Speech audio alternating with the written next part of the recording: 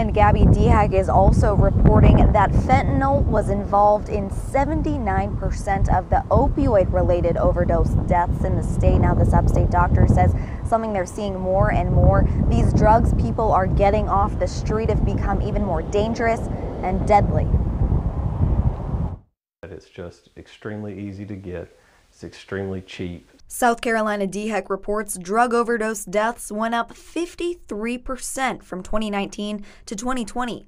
Opioid overdose deaths up 59%. The only difference is just we're seeing more and more fentanyl, less and less regular traditional opiates in our screens. Dehak says fentanyl-related overdoses in 2020 more than doubled. A big issue Dr. Don Vietz says they're seeing quality control. Unlike a treatment center or pharmacy, he says patients are rarely getting just the drug they think they're buying. So if someone thinks they're getting Xanax, they may very well get Xanax, but they may also get 6 other things with it. Same thing, they'll get fentanyl, but they'll get 3 or 4 things. The epidemic's still a nationwide issue. Increased funding for prevention, treatment, harm reduction, and recovery. Get rid of outdated rules and stop doctors stop doctors prescribing treatments.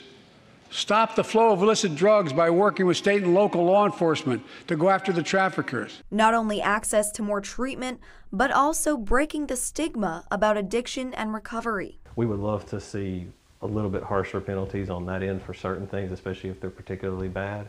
But at the same time, I don't believe small amounts of a substance should be enough. If someone's needing treatment, instead of sending them to jail, send them here to our treatment centers.